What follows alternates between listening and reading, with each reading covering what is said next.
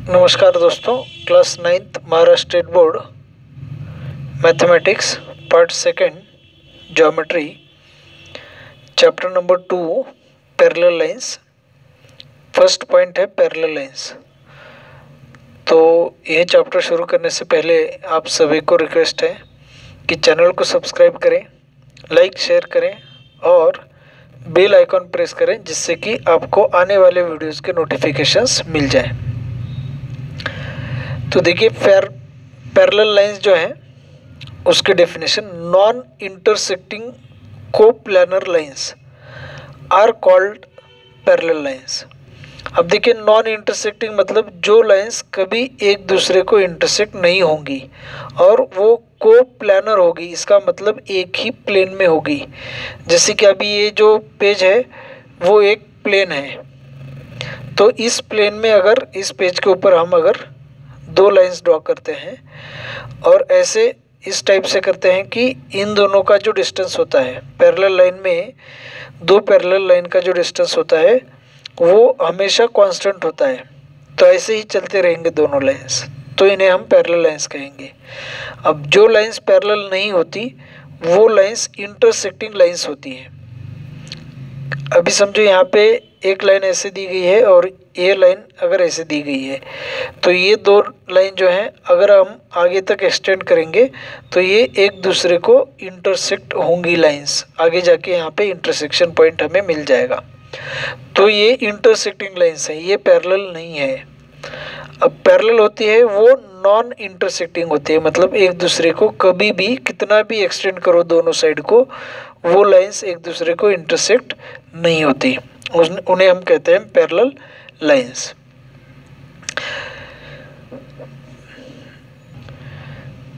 तो उम्मीद है कि आपको पैरेलल लाइन जो है वो कंसेप्ट आपको समझ में आ गया होगा। जैसे कि हम एक एग्जांपल ले लेते हैं कि जो रेलवे का ट्रैक होता है, जो रेलवे की दो पटरियां होती हैं, उन दोनों में कांस्टेंट डिस्टेंस रहता है, तो वो लाइन जो है वो पैरेलल लाइन होती है। अगर हम उन्हें स्ट्रेट लाइन में लें तो वो दोनों लाइन जो है, दोनों पटरियां जो है वो पैरेलल होंगी एक दूसरे को, कभी भी दोनों एक दूसरे को इंटरसेक्ट नहीं होंगी। नेक्स्ट पॉइंट है ट्रांसवर्सल एंड इंटरसेप्ट। अब क्या होता है देखिए, ट्रांसवर्सल और इंटरसेप्ट। अगर किसी दो लाइंस को, अगर मैं यहाँ पे एक लाइन यल और एक लाइन यम ले लूँ, तो इन दोनों लाइंस को दो अलग अलग पॉइंट में इंटरसेक्ट करने वाली लाइन, सपोज ये लाइन टी है, स्मॉल टी, तो जो लाइन दो अलग अलग लाइंस को दो अलग अलग पॉइंट में इंटरसेक्ट करती हो, इस लाइन को हम कहते हैं ट्रांसवर्सल। और इन दो पॉइंट को ज्वाइन करने वाली जो लाइन सेगमेंट ट्रांसवर्सल के ऊपर है, ऑन द ट्रांसवर्सल, उसे हम कहते हैं इंटरसेप्ट। तो अगर हम यहाँ पे ए और बी पॉइंट यहाँ पे रख दें, तो सेगमेंट ए बी जो होगी वो होगी इंटरसेप्ट, और जो लाइन यहाँ पे इन दो लाइंस को अलग अलग पॉइंट में इंटरसेक्ट हो रही है उसे हम कहेंगे ट्रांसवर्सल। अब इस ट्रांसवर्सल की वजह से यहाँ पे कितने एंगल्स फॉर्म हो रहे हैं देखो, 1 2 3 4 5 6 7 8 एंगल्स यहाँ पे फॉर्म हो रहे हैं। तो अभी इन एंगल्स के लिए देखिए, हम अगर यहाँ पे 1, इस एंगल को 2 3 4 5 6 7 और 8, अगर हम इनको नाम दे दें, मतलब इनको अगर हमने नंबर दे दिया 1 2 3 4 5 6 7 8 यहाँ पे एंगल्स फॉर्म हो गए। अभी इनका जो नामकरण है वो हम आगे करेंगे। इन एंगल्स के कुछ प्रॉपर्टी अनुसार नाम है, करस्पॉन्डिंग अल्टरनेट इंटीरियर, वो हम नेक्स्ट पॉइंट में देखेंगे। अभी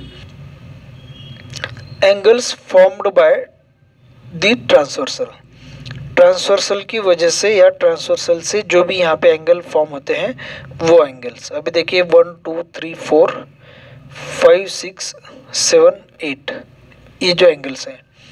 अब इनमें सबसे फर्स्ट पेयर आएगी करस्पॉन्डिंग एंगल्स की पेयर।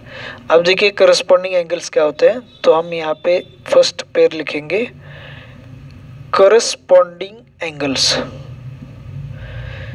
अब यहाँ पे हम किन्हें करस्पॉन्डिंग एंगल कहेंगे, देखिए जो दो लाइंस यहाँ पे दी गई हैं उनके सेम साइड में, अगर फर्स्ट लाइन के ऊपर तो सेकंड के लाइन के भी ऊपर, और ट्रांसवर्सल के एक ही साइड में जो एंगल्स हैं उन्हें हम करस्पॉन्डिंग एंगल्स कहेंगे। अब देखिए दो लाइंस के ऊपर हमने एक ही साइड, मतलब इस लाइन की ऊपर की साइड और इस लाइन की ऊपर की साइड, और ट्रांसवर्सल की राइट साइड, तो यहाँ पे एंगल 1 और यहाँ पे एंगल 5 होगा। तो इन दो एंगल्स को हम कहेंगे करस्पॉन्डिंग एंगल्स। देखिए इस लाइन के ऊपर, इस लाइन के भी ऊपर, ट्रांसवर्सल के राइट साइड में, ट्रांसवर्सल के राइट हैंड साइड में, तो एंगल 1 एंड एंगल 5। ऐसे ही और एक पेयर हमें मिलेगी ट्रांसवर्सल के राइट हैंड साइड में ही, इस लाइन के नीचे, इस लाइन के नीचे, 3 और 7, तो एंगल 3 एंड एंगल 7, इन्हें हम करस्पॉन्डिंग एंगल कहेंगे। अब जैसे हमने राइट साइड में लिया है वैसे ही लेफ्ट साइड में, ट्रांसवर्सल के लेफ्ट साइड में और इस लाइन के ऊपर, इस लाइन के ऊपर एंगल 2 एंड एंगल 6, और नीचे एंगल 4 एंड एंगल 8। तो ये जो पेयर्स हैं इन्हें हम कहेंगे करस्पॉन्डिंग एंगल्स। नेक्स्ट है pairs of alternate interior angle. Alternate और इंटीरियर, अब देखिए जो इंटीरियर एंगल क्या होते हैं, देखिए जो दो लाइंस यहाँ पे दी गई हैं यल और यम, ट्रांसवर्सल छोड़ के, इन दो लाइंस के बीच में, मतलब यल और यम इनके बीच में, इन दोनों लाइंस के बीच में जो एंगल्स हैं उन्हें हम कहते हैं इंटीरियर एंगल्स। 3, 4, 5 और 6 यही इंटीरियर एंगल्स हो गए। अब इनमें अल्टरनेट इंटीरियर एंगल्स, अब इनमें अल्टरनेट कैसे लेना है, देखिए अगर हमने यहाँ पे जो दो ऊपर एंगल्स हैं उनमें से लेफ्ट साइड का एक ले लिया, तो नीचे साइड के में जो है उनका राइट साइड का एंगल लेना है। तो 4 और 5, एंगल 4 एंड एंगल 5, इनकी जो पेयर होगी उन्हें हम कहेंगे pair of alternate interior angles. अब 3 और 6, राइट साइड का ऊपर तो लेफ्ट साइड का नीचे, तो 3 और angle 3 and angle 6 are alternate interior angle. अब जैसे अल्टरनेट इंटीरियर एंगल्स हैं वैसे ही अल्टरनेट एक्सटीरियर एंगल। तो एक्सटीरियर एंगल कौन से होंगे, देखिए इन दो लाइंस के बीच में, इनके बिटवीन, इनके बीच में जो एंगल्स हैं वो छोड़ के जो बाहर के एंगल्स हैं उन्हें हम कहते हैं एक्सटीरियर एंगल्स। अब जो यहाँ पे अल्टरनेट एक्सटीरियर होंगे तो 2 का अल्टरनेट एक्सटीरियर 7 हो गया, तो हम यहाँ पे नेक्स्ट पेयर्स लिखेंगे अल्टरनेट एक्सटीरियर एंगल्स। अब देखिए अल्टरनेट एक्सटीरियर एंगल्स क्या होंगे, 2 के साथ जो पेयर होगी वो 2 और 7 की पेयर बनेगी, तो अल्टरनेट एक्सटीरियर एंगल की पेयर एंगल 2 एंड एंगल 7। अब उसके साथ और एक पेयर बनेगी एंगल 1, राइट साइड का ले लिया हमने एक्सटीरियर, तो लेफ्ट साइड का नीचे का लेना है 8, तो एंगल 1 एंड एंगल 8, ये दो पेयर जो हैं वो हो गई अल्टरनेट एक्सटीरियर एंगल्स। हम यहाँ पे लिख सकते हैं pairs of alternate exterior angles. देखिए अल्टरनेट एक्सटीरियर एंगल्स पेयर में होते हैं, अल्टरनेट इंटीरियर एंगल्स पेयर में होते हैं, करस्पॉन्डिंग एंगल जो है वो पेयर में होते हैं। अब जो इंटीरियर एंगल अब अगर हम कहेंगे तो इंटीरियर एंगल पेयर में नहीं होंगे, ये चारों जो हैं वो इंटीरियर एंगल कहलाएंगे। एक्सटीरियर एंगल कहेंगे तो ये चारों 1, 2, 7, 8 ये एक्सटीरियर होंगे, इनमें कोई पेयर फॉर्म नहीं होती। अब नेक्स्ट जो पॉइंट है वो है को इंटीरियर एंगल्स।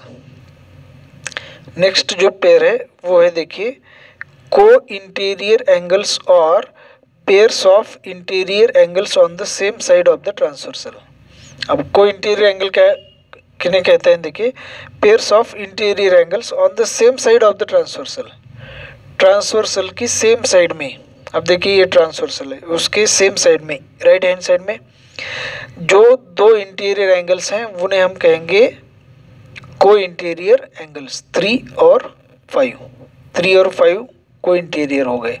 तो हम यहाँ पे जो पेयर्स लिखेंगे एंगल 3 एंड एंगल 5। अब ये हो गई राइट साइड की पेयर। अब लेफ्ट साइड में देखिए, ट्रांसवर्सल के लेफ्ट हैंड साइड में इंटीरियर एंगल्स की पेयर 4 और 6। तो हम यहाँ पे लिखेंगे एंगल 4 एंड एंगल 6। अब नेक्स्ट जो है वो वर्टिकली ऑपोजिट एंगल्स। अब इस चैप्टर में कुछ पॉइंट जो हैं वो इम्पोर्टेंट यूज़ होने वाले हैं, वो मैं यहाँ पे अभी मतलब एक्सप्लेन करेंगे हम। वर्टिकली ऑपोजिट एंगल्स क्या होते हैं, देखिए इनका यूज़ आगे हो सकता है। दो लाइंस अगर एक दूसरे को किसी पॉइंट में इंटरसेक्ट होते हों तो यहाँ पे जो ऑपोजिट एंगल्स होते हैं इन्हें हम वर्टिकली ऑपोजिट एंगल्स कहते हैं। कि सपोज ये एंगल ए और ये एंगल बी है, तो एंगल ए और एंगल बी ये दो एंगल्स इक्वल होते हैं, ये दोनों वर्टिकली अपोजिट एंगल्स होते हैं। और यहाँ पे जो होगा, सपोज सी और डी है, तो angle C is equal to angle D होगा। तो एंगल सी और एंगल डी ये दो एंगल इक्वल होंगे और angle A and angle B equal होंगे, तो ये वर्टिकली अपोजिट एंगल्स कहलाएंगे। अभी नेक्स्ट एक पेयर है एंगल्स इन लीनियर पेयर। तो एंगल्स इन लीनियर पेयर क्या होते हैं, देखिए अगर लाइन के ऊपर किसी एक पॉइंट पे अगर हम एक और लाइन ड्रॉ करें तो इस लाइन के दोनों साइड में यहाँ पे जो एंगल्स फॉर्म होंगे, इस लाइन के एक ही साइड में जितने भी एंगल यहाँ पे फॉर्म होंगे उन्हें हम कहेंगे एंगल्स इन लीनियर पेयर। अब अगर यहाँ पे और एक मैं लाइन यहाँ पे ड्रॉ करूँ या रे ड्रॉ करूँ तो यहाँ 1, 2 और 3 एंगल्स फॉर्म होंगे। तो ये तीनों भी एंगल जो होंगे वो एंगल्स इन लीनियर पेयर होंगे। और angles in linear pairs are supplementary. तो इन तीनों के addition angle A plus angle B plus angle C is equal to होगी 180 degree. Angles in linear pair जो होते हैं उनकी एडिशन 180 डिग्री होती है। अगर दो एंगल्स हैं, यहाँ पे एक और यहाँ पे एक, एंगल ए और एंगल बी, तो angle A plus angle be in दोनों की एडिशन होगी 180 डिग्री। तो इनमें से एक एंगल अगर सपोज यहाँ पे 60 डिग्री का है, तो दूसरा एंगल अगर हमें फाइंड करना है तो 180 से 60 डिग्री को माइनस करिए, 120 डिग्री ये दूसरा एंगल हमें मिल जाएगा। तो angles in linear pair are supplementary हम इन्हें कहते हैं। अब नेक्स्ट जो पॉइंट है वो है इंटीरियर एंगल थ्योरम।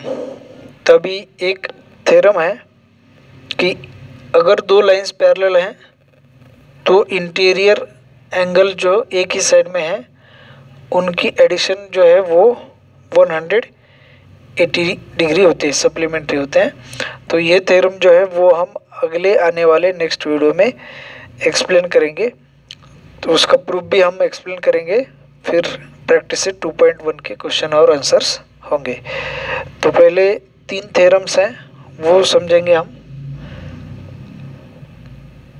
तो ठीक है, थैंक यू दोस्तों, वीडियो देखने के लिए आपका बहुत बहुत शुक्रिया।